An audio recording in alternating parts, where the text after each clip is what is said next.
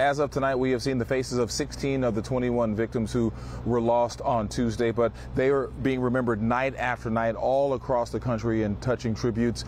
Roseanne Aragon joins us live now from Fort Bend County, where Candlelight Vigil was held there tonight. Roseanne.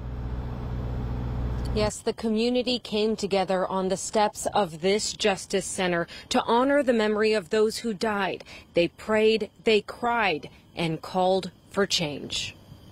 A civilized society's character is determined by how we take care of our little ones. Most gracious God, we pause before your presence. When uncertainty hits home, as a people, we remember. As a county, coming together on the steps of justice. This was a senseless act, and these children didn't deserve it. Fort Bend County Judge KP George, residents and local leaders honor the lives. 19 babies and 2 adults. A heartbreak for Uvalde that knows no geographical lines. You feel helpless because these children were helpless, and there was nothing that anyone could do.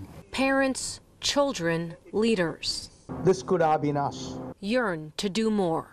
The voice and the souls of these children and their families are crying for action. We have to be the citizens of this country that takes this moment to lead us forward together. This is not a Democrat or a Republican issue. This is an American issue. Young voices now sharing. It really upsets me. Saying more can be done.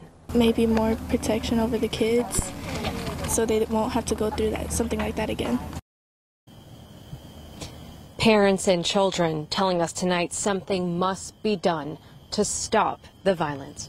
Reporting live from Fort Bend County, the Justice Center, Roseanne Aragon, KPRC 2 News.